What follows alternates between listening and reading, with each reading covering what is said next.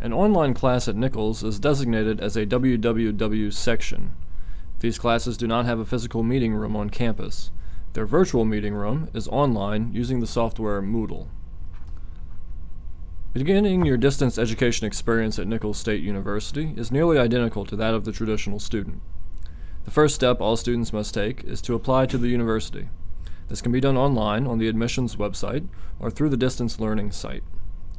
Look at the site for the degree you are interested in obtaining. You will need to contact the Nicholls Advising Center, where an experienced advisor will assist you with determining your educational path at Nicholls.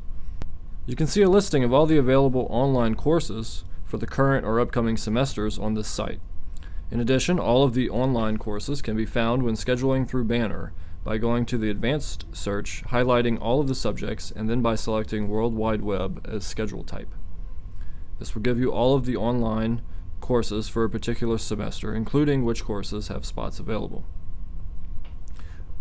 Once you have scheduled your classes and paid your fees, you're ready to begin your semester online.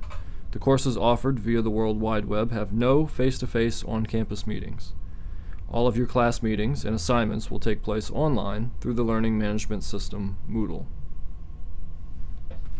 Once you have registered for an online class at Nicholls, you will be automatically enrolled in the course website for those courses.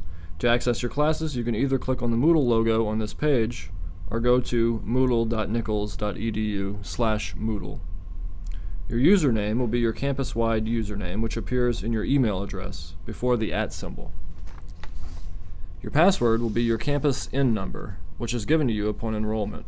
It will begin with a capital N followed by 8 numbers. To locate your username in Banner Self-Service, the third-party ID is located in the top right corner of the web page. Your Banner ID, your IN number, is your password. Passwords are case-sensitive. The N must be capitalized. Once you are logged in, you will see a list of the courses at Nicholls in which you are enrolled.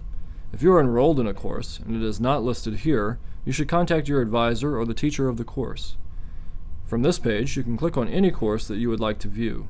This takes you to your class that was set up and organized by your online instructor. Every course will look different, but all should contain the same content and information. You should look for the course syllabus and an overview of how the course will be managed. The center of the screen will be the content area, where the instructor will set up their lessons. This may be arranged by weeks, topics, modules, chapters, or any other method of delivery. If you are confused, refer to the syllabus or contact the instructor. An internet course will be conducted entirely online. The content will be here, instructors' notes, communication, and all quizzes, exams, or discussion forums. To get back to the listing of all your courses, click on the NSU Moodle on the top left of the page. From here, you can click to enter another course and start your learning.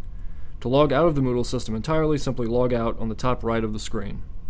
Remember, if you have any questions or concerns about your online course, it is important that you contact your instructor early.